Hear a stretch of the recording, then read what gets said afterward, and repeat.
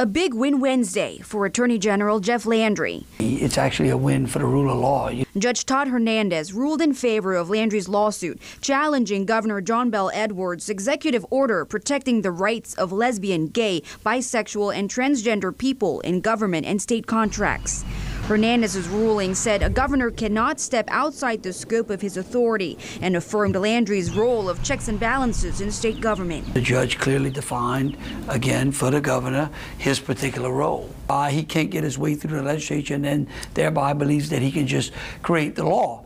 And again, that is symptomatic, or it's reflective of someone who wants to rule by one, such as a king or a monarch.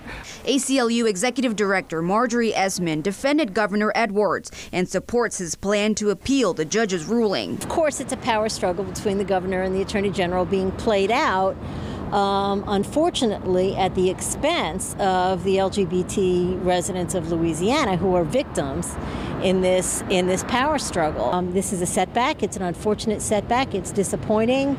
But progress moves forward and not backwards. So I think in the end, the result will not be what happened today.